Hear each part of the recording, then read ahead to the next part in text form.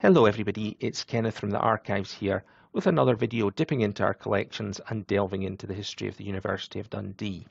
Today I'm going to be looking at some photographs we have of the Queen's visits to Dundee and the University.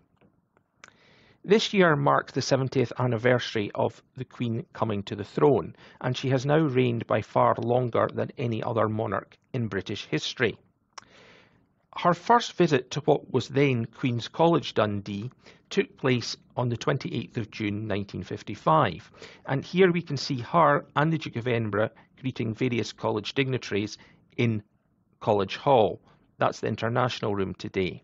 If you look, you can see the crest up is the crest of the University of St Andrews. We were part of the University of St Andrews at the time. Behind the Duke of Edinburgh on display was the grant of arms to Queen's College having been founded the previous year to replace University College Dundee.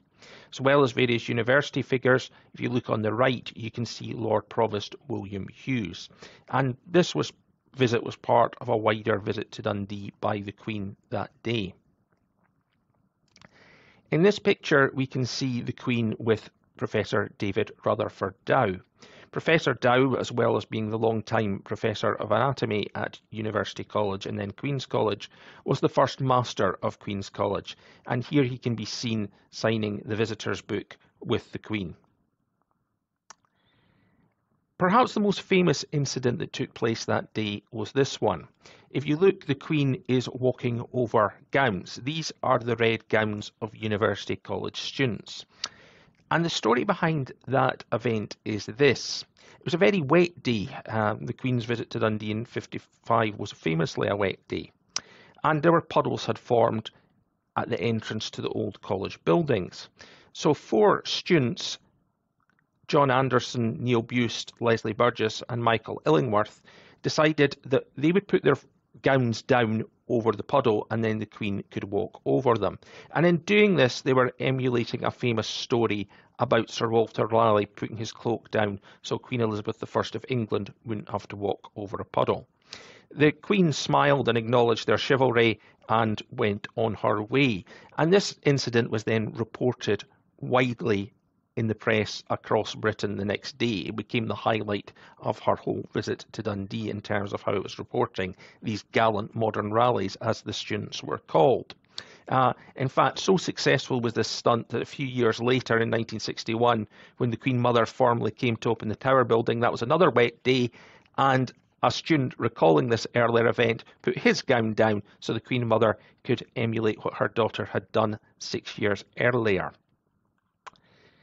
This comes from a later visit by the Queen to Dundee. This took place in July 1991, and this was part of the festivities to mark Dundee's 800th anniversary of its founding.